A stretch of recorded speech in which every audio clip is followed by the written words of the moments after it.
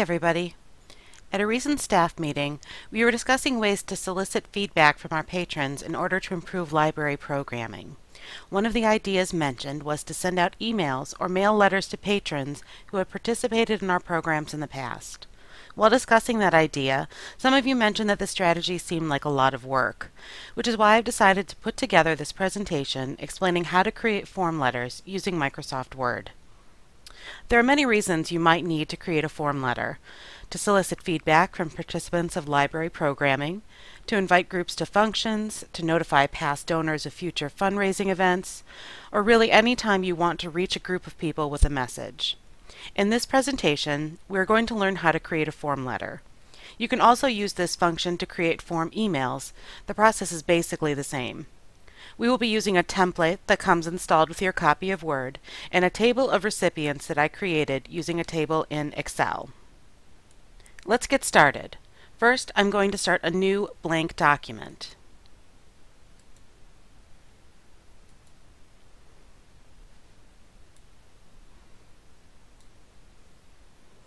On the Mailings tab, I'm going to choose Start Mail Merge. From the menu that pops up, I'm going to select Step-by-Step Mail Merge Wizard. It's the last option on the menu. The Mail Merge Wizard pops up here on the right side of your document. We're creating a form letter, so we're going to leave Letters selected. At the bottom of the wizard menu, we're going to choose Next to start creating our document. The wizard asks how we'd like to set up our letter. We're going to use one of Word's templates to create our letter. When we click on Start from a Template, the option to Select Template appears. Click Select Template and then select the tab labeled Letters. For this tutorial, we're going to be using the Urban template.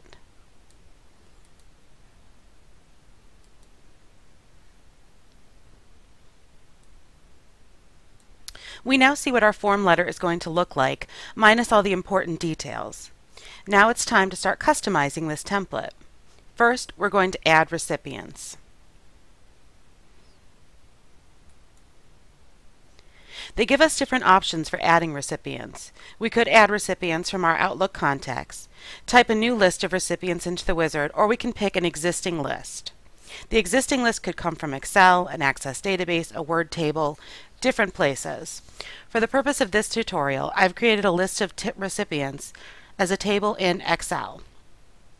You'll remember from our previous tutorial on querying Excel tables using AutoFilter how to create a table in Excel. You can choose whatever fields you like for your table. We'll see in a minute how Word recognizes the field names I've chosen and fits them into the template. So we're going to choose Use an Existing List, select Browse, and then I'm going to find that Excel document I've already created on my computer.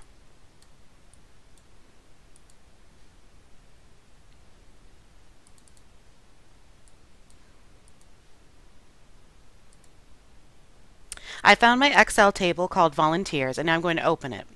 Word asks me where to look for the table. I only have one table on the document. It's on the first sheet. So I'm just going to make sure the first sheet is selected and click OK. As you can see, Word has located the records of the recipients I entered into the Excel table. If there are any recipients on the list I would like to exclude from this mailing, I can deselect them now.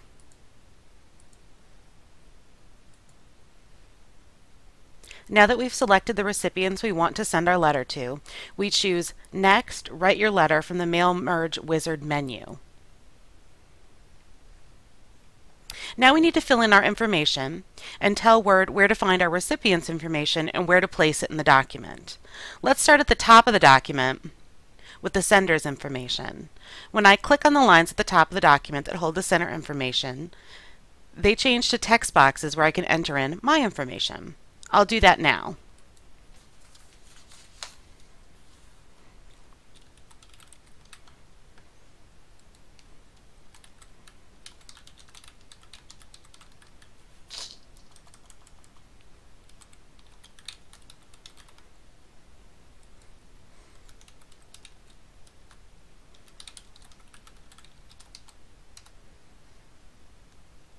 Now we need to enter the recipient information. We don't want to type out the information for each recipient, so instead we need to tell Word where to look for the information we want in the Excel table we linked to our form letter.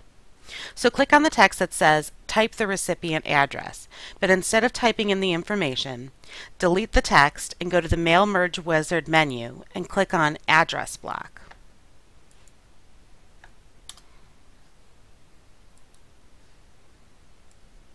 Once we choose Address Block, Word gives us different options for displaying our recipients' addresses. We can see that Word was able to match up the fields I created with the address fields in their template. If that were not the case and the information wasn't displaying correctly, we would choose Match Fields to tell Word which of our fields contain the information they're looking for. I can scroll through my list of recipients and see that everything looks just how I want it to. So I click OK.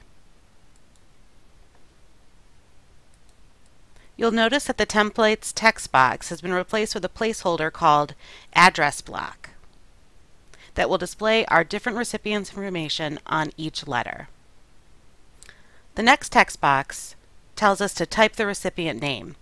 Our recipients' names are displayed along with our addresses, so we're just going to delete that text box. We can either delete all the text in the box or simply right-click on the text box and choose Cut. Next, we need to pick the date for our letter. When we click on the text box for the date, a calendar display lets us choose the date we want for our letter.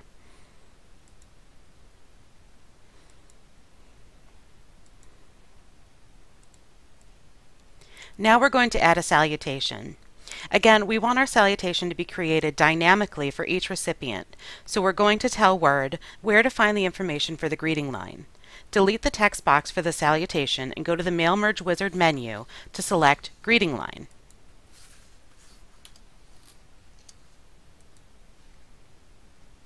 There are different options for formatting a greeting line that we can play around with, but I like the default option that's already selected, so I'll leave that as is.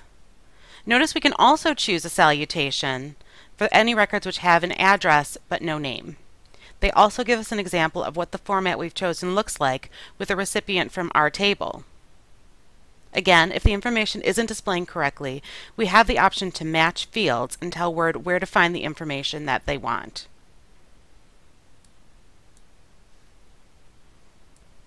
The salutation line is now filled with a placeholder called Greeting Line.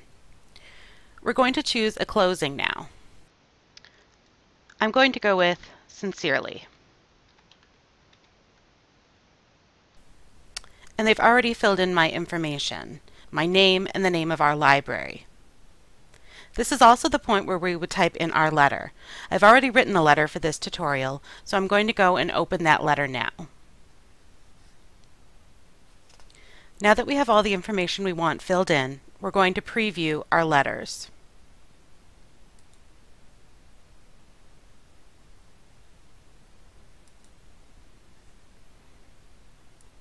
As you can see, Word shows us what our letters look like when it's filled in with our recipient's information. We can browse through all of our recipients by clicking the arrows in the Mail Merge Wizard menu.